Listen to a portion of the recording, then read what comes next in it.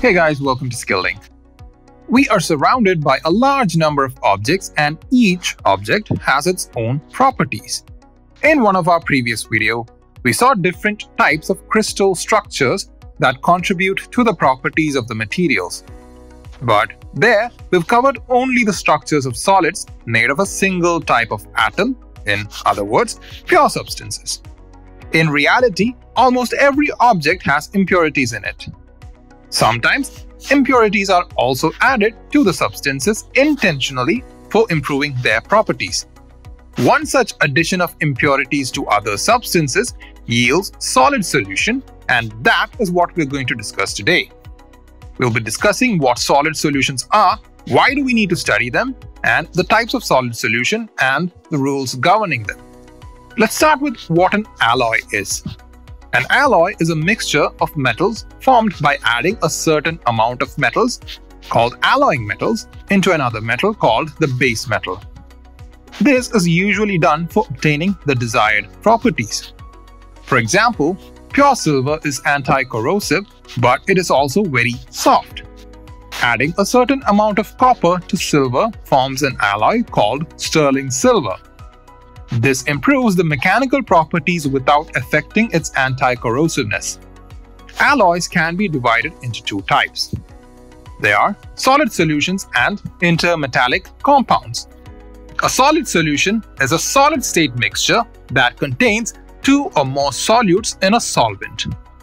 A solid solution consists of a single phase throughout, and the crystal structure of the solvent remains unchanged even after adding the solute.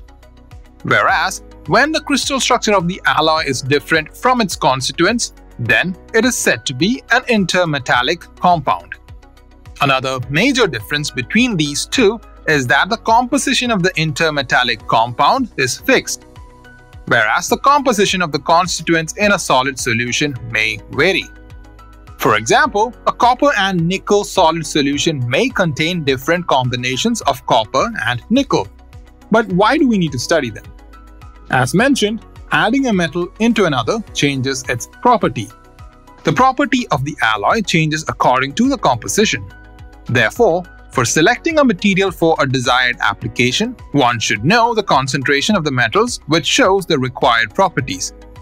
Now, let's move on to see the different types of solid solutions.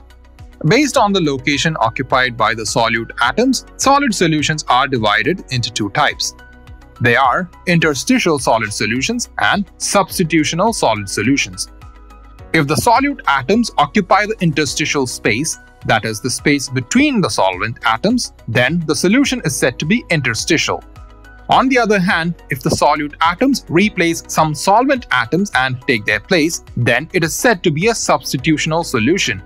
Substitutional solid solution can be further classified into two types, namely ordered solid solution and disordered solid solution. In an ordered solid solution, the solute atoms take a fixed position among the solvent atoms and are arranged in an orderly manner. Then it is said to be an ordered solid solution. This type is seen in aluminum-copper solid solution, where the aluminum atoms occupy the corner position and the copper atoms occupy the face-centered position. If the solute atoms occupy random positions in the crystal lattice, then we call it a disordered solid solution. Most of the solid solutions are of this type. Well, that's all about the types. But do all elements form solid solutions? The elements should possess some similar properties to form solid solutions. Hume Rothery put forth a certain set of rules that state the conditions for metals to form solid solutions. First, both the solute and solvent atoms should have similar atomic radius. The difference between the radii of the atoms must be less than 15% so that they form a solid solution. Then, both the atoms have similar crystal structure, which favors the formation of solid solution. Next, the electronegativities, that is, the nature of the atoms to attract electrons, should be the same. And last, they should have the same valency. Well, that's all we're going to discuss in this particular video. We'll meet up again in the next one. Until then, bye.